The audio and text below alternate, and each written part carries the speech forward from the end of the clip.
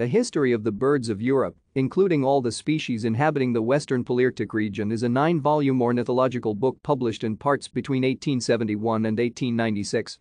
It was mainly written by Henry Eeles Dresser, although Richard Bowdler Sharpe co-authored the earlier volumes.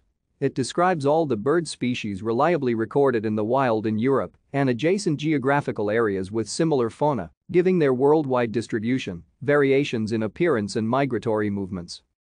The pioneering ornithological work of John Ray and Francis Willughby in the 17th century had introduced an effective classification system based on anatomical features and a dichotomous key to help readers identify birds.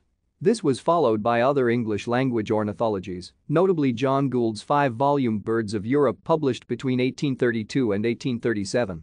Sharpe, then librarian of the Zoological Society of London, had worked closely with Gould and wanted to expand on his work by including all species reliably recorded in Europe, North Africa, parts of the Middle East and the Atlantic archipelagos of Madeira, the Canary Islands and the Azores. Thank you for watching. Like and subscribe if you would like to view more of our videos. Have a nice day.